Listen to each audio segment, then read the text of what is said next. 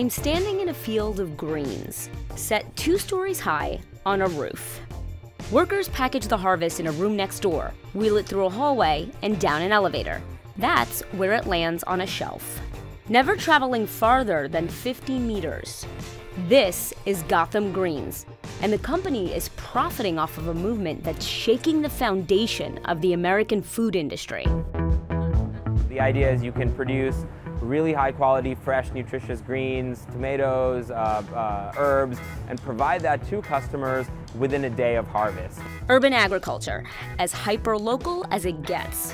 So we're actually sitting above Whole Foods Market right now in Gowanus, Brooklyn. And it represents the first ever commercial scale greenhouse farm that's actually integrated into a retail store. Gotham's Brooklyn setup eliminates transportation costs and produces more than a traditional farm.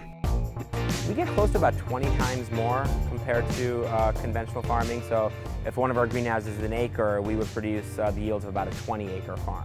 How, you ask?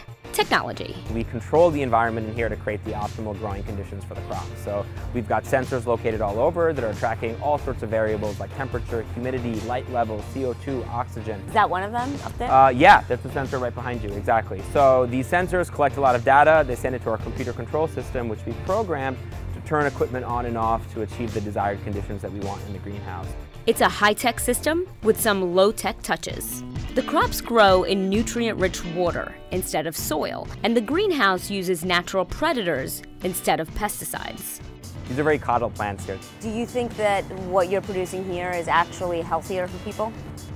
I believe what we're producing is extremely healthy and nutritious. There's definitely a loss in quality and nutrition as soon as you harvest a crop. The quicker you eat it, the more nutrition it's going to have in it, and the fresher it's going to be. Most U.S. produce travels about 1,500 miles from farm to table. That means Gotham Greens is fresher, but it doesn't come cheap. Gotham Greens basil costs about $3 more per ounce than its conventionally produced counterpart. Urban farming itself is an expensive operation. There's the greenhouse technology, city real estate, and labor costs. That limits how much it can grow. We by no means are sort of purporting that this is going to be the future of farming. Grains, root vegetables, fruit trees, those are sort of better left to larger farms. Obviously things like protein, dairy, cattle, things like that. So, this. You're not going to have pigs on a rooftop? Probably not going to get pigs on a rooftop anytime soon. Christina Alessi, CNN Money, New York.